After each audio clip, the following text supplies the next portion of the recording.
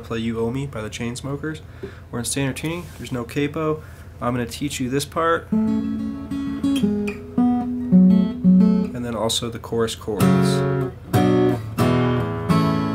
we're going to start out with the introduction, which is this part. It's a little tough with the finger picking, but I think we can get through it here. So you're really starting out in this A position, but you just need 2 fingers, so you could use your middle and your ring finger. And we're just picking between those, and we are on the G string, that's your 3rd string up, with your middle finger, and B string with your ring finger on the 2nd fret. So we're picking between those two. We're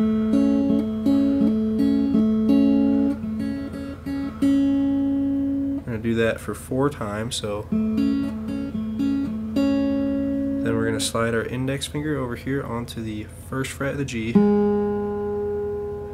move our pinky up to the 4th fret of the G, then we're going to move our pinky up 1 fret to the 4th fret of the D, and slide our index on the 2nd fret of the G, and we're going to pick D, G, D, G, D, G, D, G. Okay, so it's a lot to remember here. Let's start from the beginning and go slow.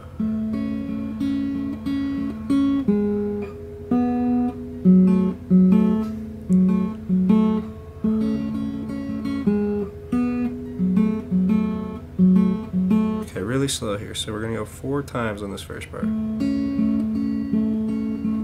1st fret, 4th fret of the G, move your pinky up to the 4th fret of the D, put your index on the 2nd fret of the G, D, G, D, G, D, G, D, G.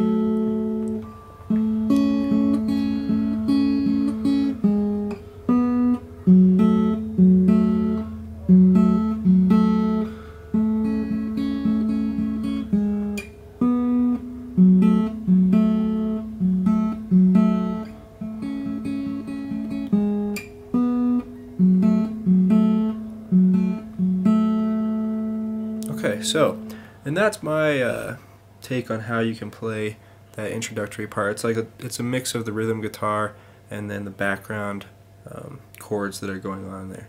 So that's how I'm playing the introduction.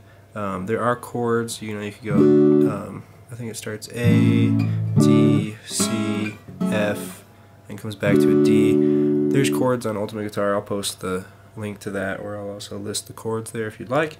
But I just wanted to go over how to play the chorus as well. So the chorus is an F sharp minor, B minor, E to an A. I'm not going to teach you how to play those chords. I'm going to assume you already know how to play them because there's some bar chords in there, which makes it tough to play if you don't know. But so the progression there is just F sharp minor, B, E to our A chord.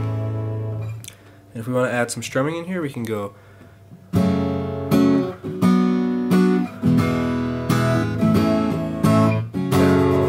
down, up, down, down, down, up, down, down, down, up, down, down, down, down.